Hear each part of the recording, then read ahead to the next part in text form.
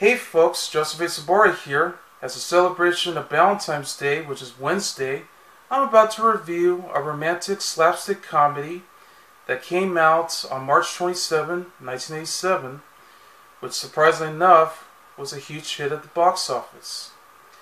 And it's simply called Blind Dates, by written and director Blake Edwards, who's been best known for writing and directing movies such as Breakfast at Tiffany's with Audrey Hepburn and George Peppard. Also went on to do all the Pig Panther movies with Peter Sellers and so on. And he also worked on other films, including with his longtime wife Julie Andrews, such as films like 10, S.O.B., Victor and Victoria, you name it, even That's Life. And then you got films like A Fine Mess, this movie, Skin Deep with John Ritter, Sunset, you name it. Those are the films that he actually worked on. He's also been known for doing a lot of physical comedy, all the slapstick that you see, so it really works. And he also often have movies that are composed by his longtime composer, Henry Mancini. So this was considered to be the first film that Bruce Willis had ever starred in, because at the time he was doing the TV series that was very successful called Moonlighting with Silver Shepherd, and best known for appearing in a film called The Last Picture Show and Taxi Driver. She later went on to do her own sitcom in the 90s called simply Sobel on CBS. But this was the movie that gave him his start. I mean, he went on to become a huge star later in his career when he went on to do the movie Die Hard, where he became the character, as we all know and love, John McClane. So, at the time, he was doing two movies for Blake Edwards. He did this film, and he did, the following year, Sunset with James Gardner. So, this was a big stardom for his career. And he was also doing commercials for Seagram, which is an alcoholic drink. So, he went on to do very big in his entire career, and still working today, especially with his upcoming film by Eli Roth called simply the remake of Death Wish, which is a movie that Charles Bronson had played Jack Kersey, and he went on to become very big with the entire series and so on and so forth. And of course you got Kim Basinger in the film. I mean, this was at the time when she did a Blake Edwards film called The Man Who Loved Woman with Burt Reynolds.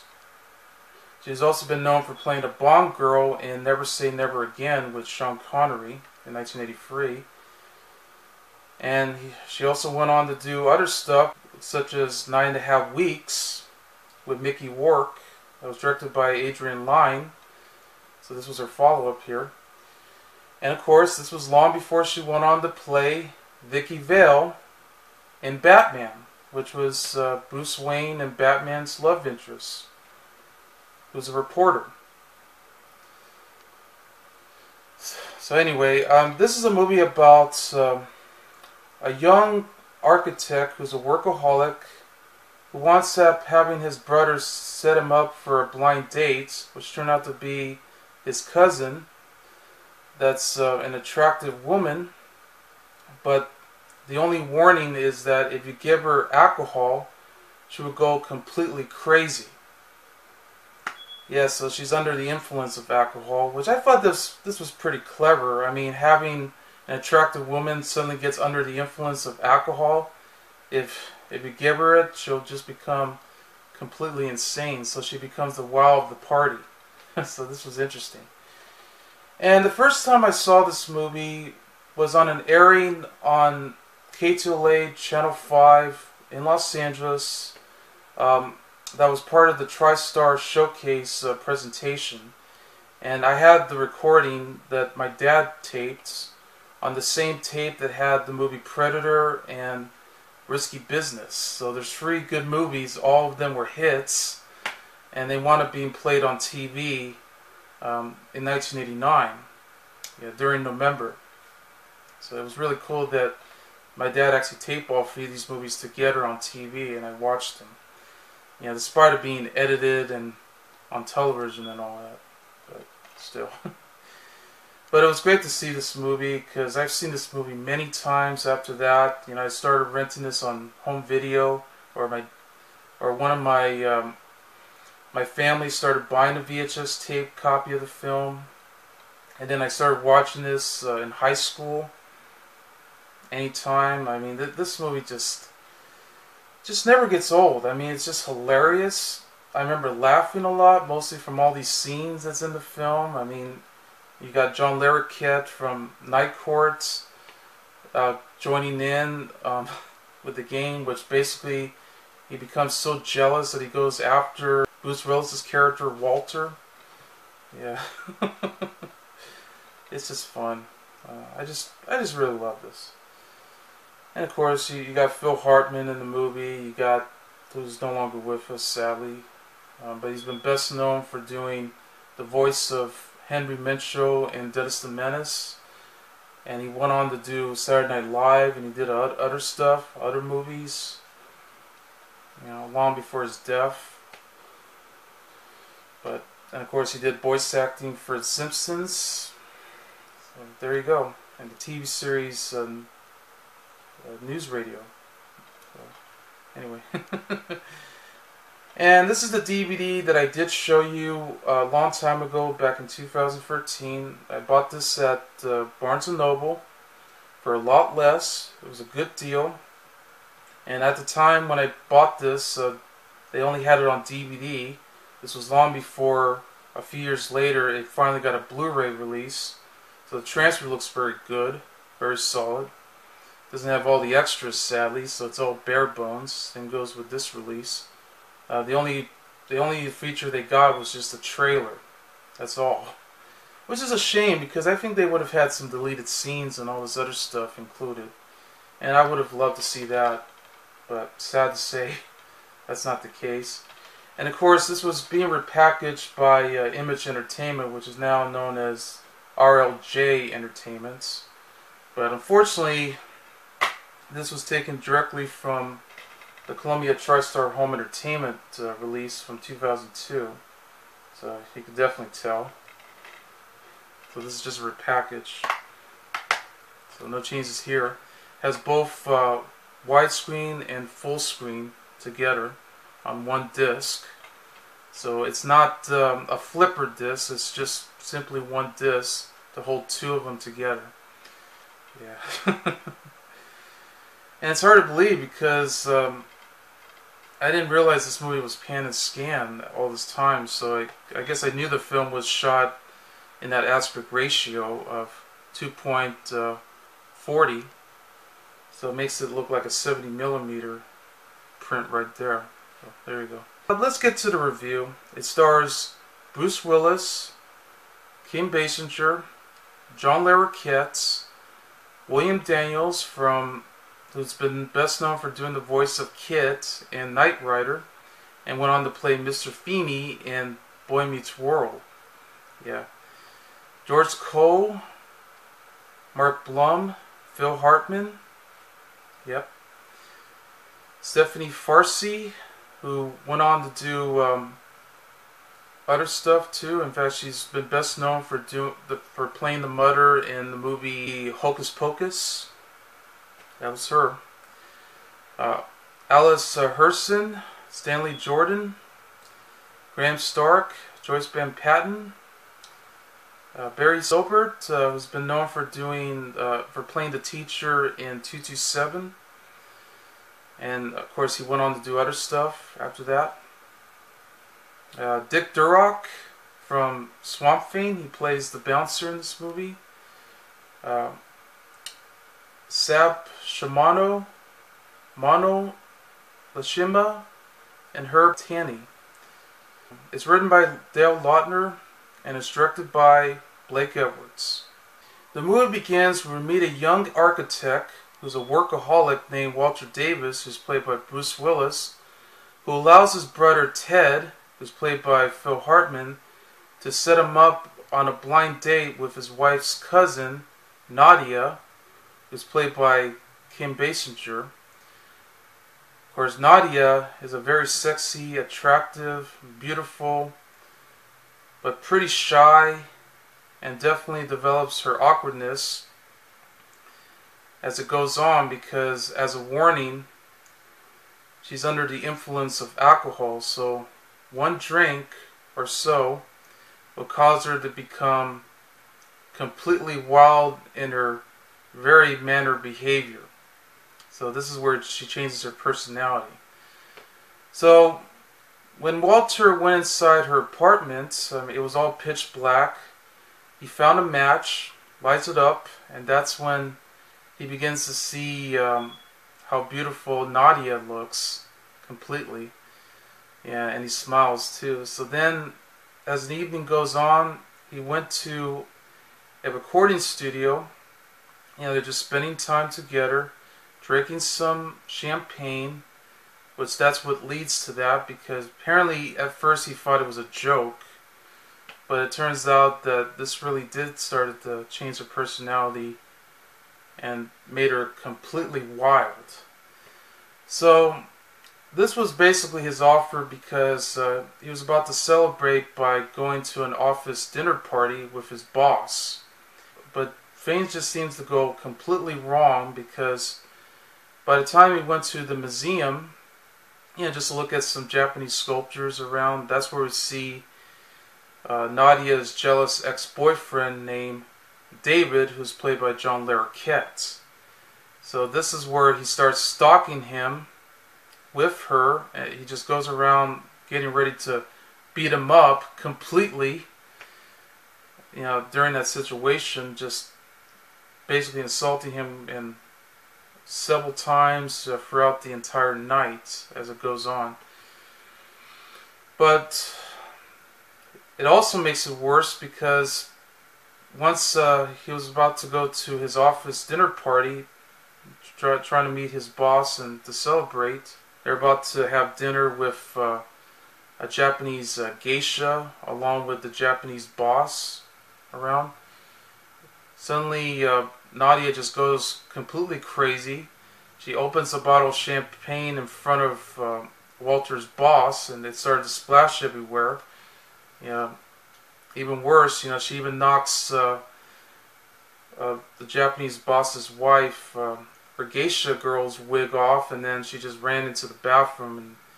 And I know that's where there was a scene where Nadia just went inside the woman's restroom and just begins to talk things over with with the boss's wife, and there's, of course, she doesn't speak English, so, but then at the end she does begin to speak the number of percentage. So I thought that was pretty hilarious.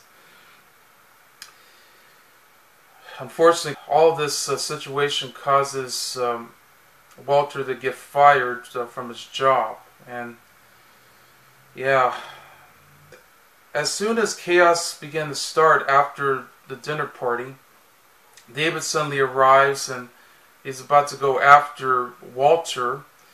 And this was a very funny scene too, because Walter suddenly takes David's car. He starts up the ignition and just let it go. And then David was about to chase after Walter and Nadia while trying to chase after his car. And then when David went inside his car, he winds up crashing into a local pet store.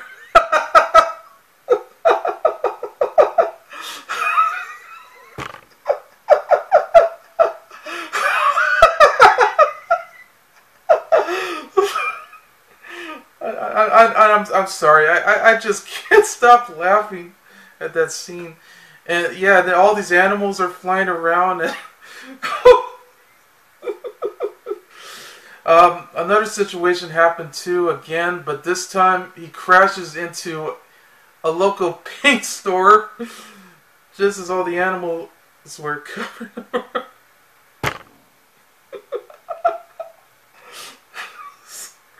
I'm sorry. I'm sorry. I mean, this movie is just so hilarious. I just couldn't stop laughing. It's very hysterical.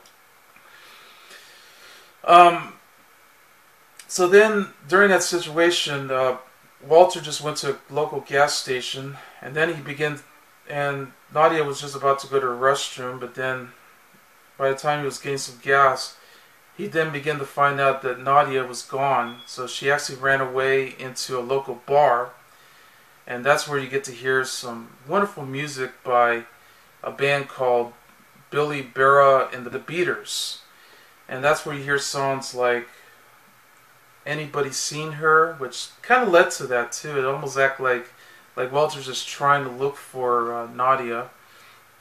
That's where you see the bouncer, who's played by Dick Durock.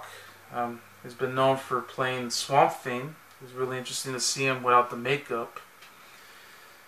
Yeah, then you get to hear some other songs from them. So it was really cool. It really works well. You know, Nadia was just dancing the night away with Walter until David just appeared and just continues to go after Walter. You know, they had a huge fight. Yeah, then everyone started fighting too. Then they escape. Then the next, Walter is being mugged by two girls. So they basically stole his car and everything, and yeah, about to rob him. So the cops was just almost about to arrest both Walter and Nadia, but of course, basically, you know, they decided to do an alcoholic test. You know, just trying to see if he's okay, because they thought that he was drinking too much. Apparently, he was okay. So they were just doing that test, you know, trying to see if he can he can just walk very slowly and just touch her nose. Unfortunately, not Nadia. Yeah, she tries to do that and she just slips. And of course, there's even a moment when Walter was about to shoot David, actually forced him to dance, including the moonwalk. Yeah, the famous dance move that Michael Jackson's been known for doing that. And then he starts to shoot him by saying, "I hate this shit." He shot him right away. Then he just continues driving around. He went to another party that's from someone else's neighborhood, and he begins to have, he just completely went nuts. He decided to have his life of the party, but then once he wants up onto the bedroom, that's when he spots David, and that's what led to that big fight. Yeah, he actually pushes David straight all the way out the window and just fell. Actually flipped around and landed onto the table full of cake. Yeah. So this was like a big nightmare for Walter, and because of that, he got arrested. And then by the time he got out of jail, which Nadia basically paid Walter to get out, $10,000 in bail. So, which apparently at first he thought it was Ted that actually bailed him out. So, yeah, which I know he was already messed up already. He actually threw up inside Ted's car, because Ted picked him up.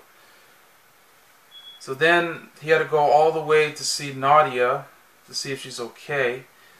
And well, she was already, not in good shape, but they also broke the bed too. Once they meet, so they settled this in court.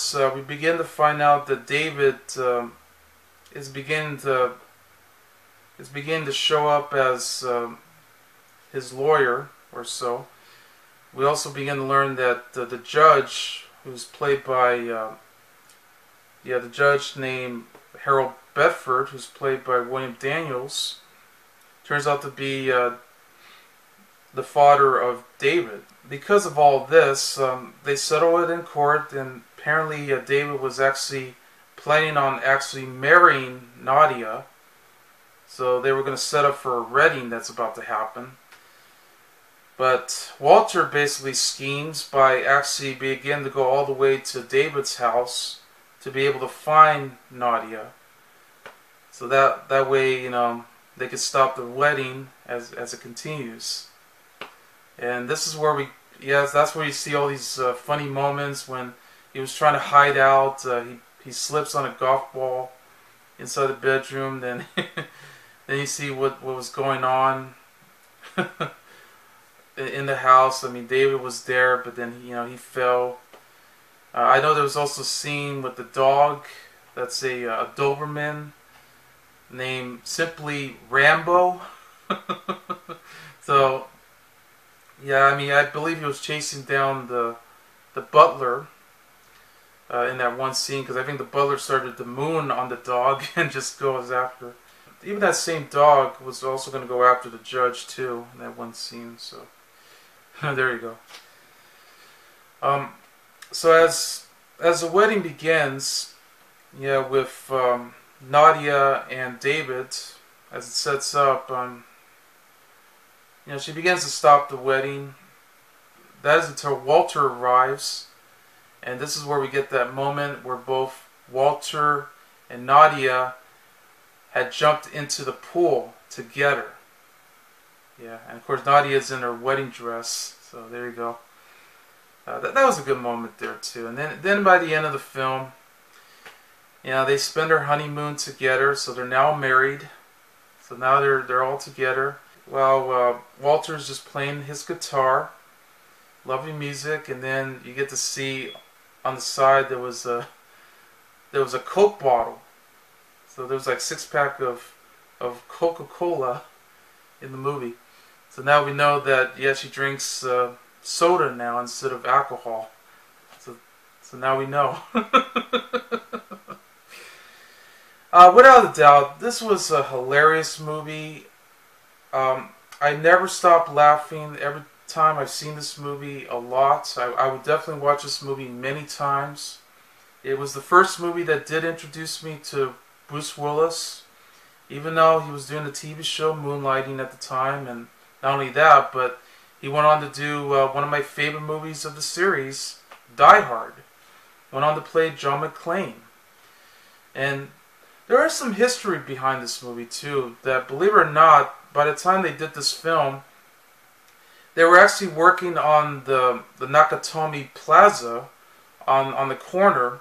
So it was already in construction by the time they filmed this movie, which was back in '86. So they were getting ready for that before they began to start shooting for the movie. So that's a good nod right there too. So he's already becoming John McClane as we know it, but only this is a different kind of role. This was a very suave role for Bruce Willis after his Moonlighting TV series that he was doing, because he's been known for playing this particular role.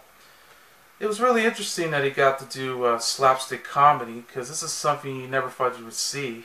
So I thought this was really interesting. And he definitely developed some terrific chemistry with Kim Basinger, because I thought Kim Basinger was very sweet.